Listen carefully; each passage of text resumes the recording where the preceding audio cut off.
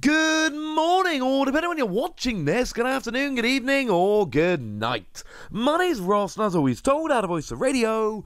So today we need to have a little bit of a chat about tag teams, and specifically, which are the most expensive tag teams. Now, a couple of things to note before we get going here. Interestingly enough, the promos just don't count. And I'm not saying they don't count because they're not cool. I'm saying they don't count because none of them attract any real value. Like, we have a Charizard and Braixen promo. It's beautiful. It's alternate art. It's amazing. Yeah, doesn't get on the list. It's like a $15 card. Like, legitimately, on TCG Player right now, it's a $15 card. Does not count. Does not make the list. Feel free to be upset about that. None of the promos get on here. There are also a bunch of the tag teams that are running around about $100 that, as it stands at the moment, aren't really actually that close to the list, but there are a bunch around the $100 mark. So very quickly, the alternate art Blastoise and Piplup, which might legit be my favourite of them. It's amazing. The Rainbow Rare Gengar and Mimikyu, which we got alternate arts of these. The Rainbow Rares are not doing it for me. The alternate art of Marshadow and Machamp, which is one which I don't think gets enough love. The alternate art of Greninja and Zoroark, which is beautiful. And the alternate art of Slowpoke and Psyduck, which is amazing. What I will say is, there are a couple of these which are actually going down in price. We're not going to be doing a huge combination here, a huge comparison. Many of these are actually going down in price at the moment, which is lovely. Not all, just some. There were actually two that came very close to making the list. That is Reshiram and Zekrom and Raichu and Alolan Raichu. But for whatever reason, they end up just a tiny bit short. But because a lot of the prices are quite close together, especially on the lower end, don't be surprised if we do this top 10 list in 6 months, a year, whatever, and these find their way in. But they don't get the way in today. So we need to go for an actual top 10. So let's start off at number 10 with the Rainbow Rare Eevee and Snorlax, which comes in at about $130. As a side note, because I think this is very important, yes, I use TCG Player as a guide, but I also looked around a bunch of other places. These prices are fluctuating quite a lot. They do fluctuate quite wildly at times. So, look, I'm putting this one at $130, but just bear with me, alright? It's not an exact science. I'm doing my best to find an accurate judge. There is an alternate art of this one, but it was a tin promo, so it's like an $18 card. Beautiful, but an $18 card because it was a tin promo. Cool. I love Eevee and Snorlax. I think it's absolutely stunning.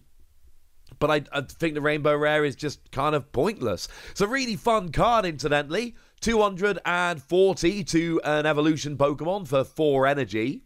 And you've got 4 energy, 210. But if you've got a 5th one on there, you get to draw until you have 10 cards in your hand. There is a lot I like about Eevee and Snorlax as a card. I just think the Rainbow Rare's a bit meh. In at number 9, speaking of Rainbow Rares, we've got the Rainbow Rare Reshiram and Charizard, which comes in at $135. And again, it's a very cool card. I mean, Reshiram and Charizard saw a bunch of play and a bunch of success. It was one of the best decks for a long time. It's got Outrage, it can do 230 damage, it can do 300 damage.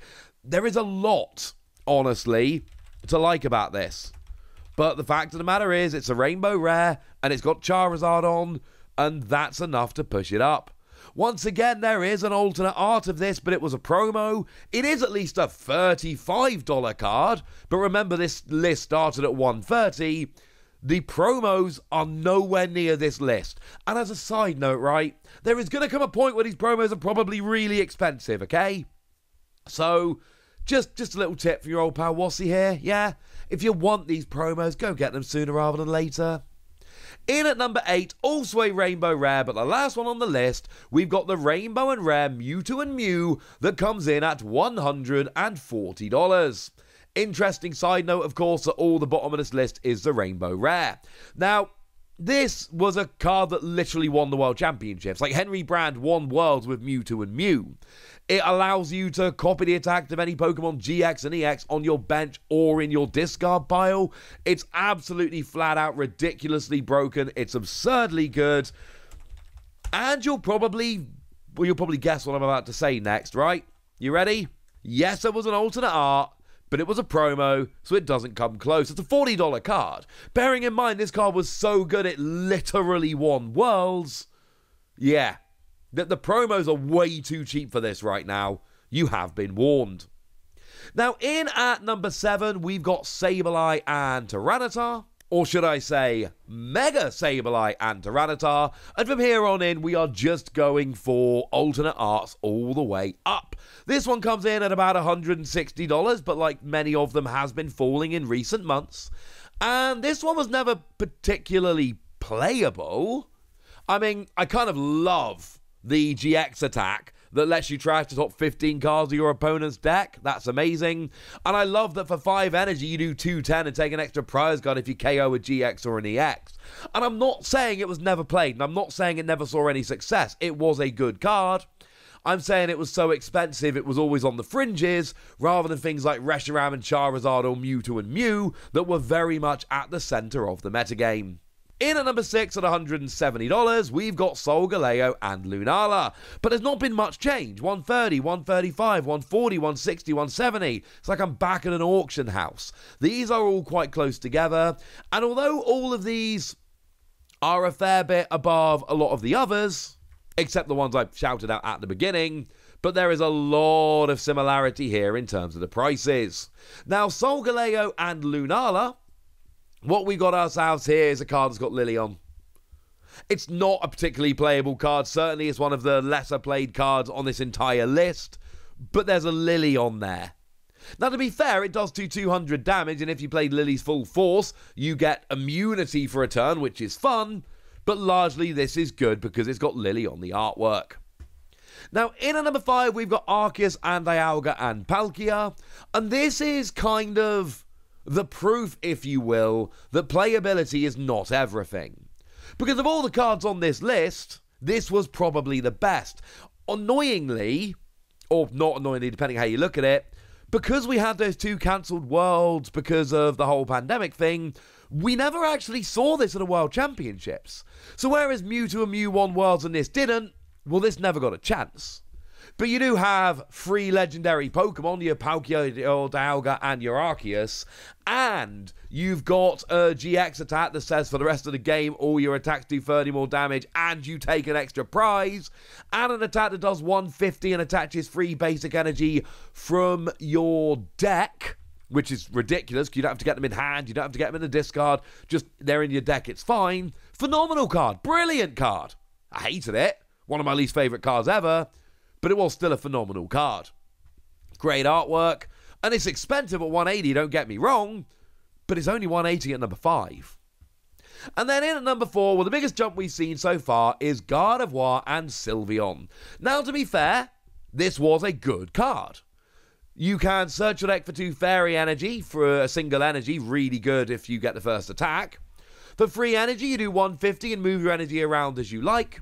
And then if you can get 6 energy on, you do 200 damage, and your opponent shuffles their entire hand into their deck, and then probably loses because they're in top deck mode for like the rest of the game. This was another deck. I couldn't play this. I was too nervous to play this deck, but I also really disliked playing against it. I couldn't win. What you've got here are 2 very popular Pokemon in Gardevoir and Sylveon, with the fanciest version of it, and honestly, that explains it pretty gosh darn nicely. And this is where we see the big jump, because in at number 3, at $275, we've got Magikarp and Wailord. And I don't actually like making videos like this, because I remember when I could have picked this card up for like 20, 30 quid. There were times it was not that expensive, especially on release. It was never cheap, but it was fine. I had opportunities to pick this up for a decent price.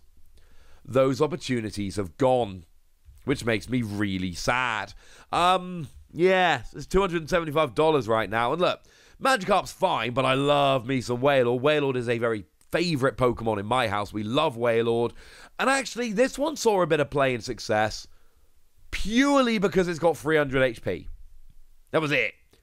I mean, to be fair, it could, for 8 energy, do 100 damage to each of your opponent's bench Pokemon, and I did see that used a few times, but mostly it had absolutely ridiculous HP, so it worked very nicely as a wall. I wish I'd bought this when it was cheaper. In at number 2, we've got Gengar and Mimikyu. Yeah, that's right. I called out the Rainbow Rare as being pretty close. Gengar and Mimikyu, the alternate art, does actually get on here and gets on here at number 2 at $300. And this one, I mean, to be fair, it was a playable card. It did see a bunch of play. 2 energy, 50 damage for each trainer card in your opponent's hand.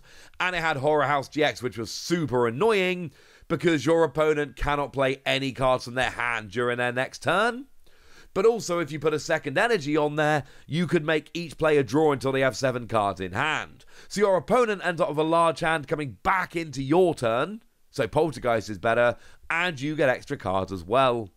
But as I've said, when you get this high up on the list, it's not a playability thing. Gengar and Mimikyu are both horrendously popular. You whack both of them on a card, and this is what happens. But in at number 1, and it is not even close, Latias and Latios. And this comes in, the best estimate I can give you here is $780. And I want to round it up to $800. I do, but I'm looking around and it's not justified. $780 is about what this seems to be selling for at the moment. And look, it's Latias and Latios making a heart. It's amazing, it's adorable, I love it. Now, I never saw this card actually cheap, but there were times I could have picked it up for like 100, couple hundred.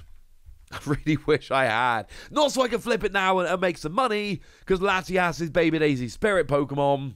Well, the Baby Daisy's 5 now. She's not that much of a baby anymore. And I just love this card. And in the same way we talk about the Moonbryon as being the card from the Sword and Shield era, this was the card from the Sun and Moon era. Of the entire block, this is it. This is the number 1 card. It's not talked about as much as Moonbryon is talked about, which in some ways is quite weird, but make no mistake about it, this is a ridiculous card, and it'll come down here and there. It's come down a little bit in the past couple of months, but let's not go making any mistakes here, all right? This is a ridiculous card. It is a ridiculously popular card, a ridiculously expensive card. Even in terms of playability, it wasn't bad, because you can attach 5 energy from your discard pile to your Pokemon in any way you like, but also gain immunity the following turn. But let's not beat around the bush here. This is just one of the most stunning cards ever released. And it came around in Team Up. And frankly, even though Team Up is not that cheap nowadays, your best hope for getting this card at a decent price is actually just buying a couple packs of Team Up and crossing your fingers harder than you've ever crossed them in your life. Because that is about the only way you're ever going to get this at a decent price. And the answer is, you're probably not going to.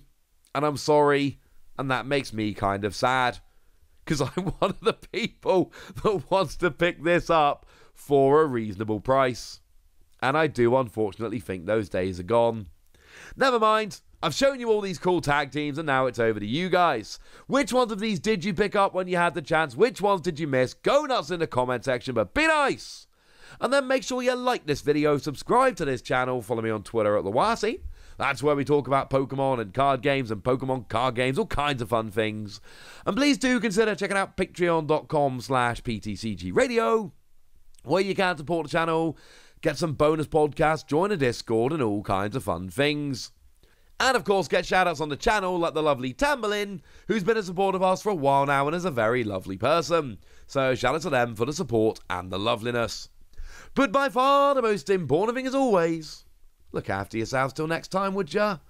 Thank you very much for watching. My name's Ross, and you've been watching PTCG Radio.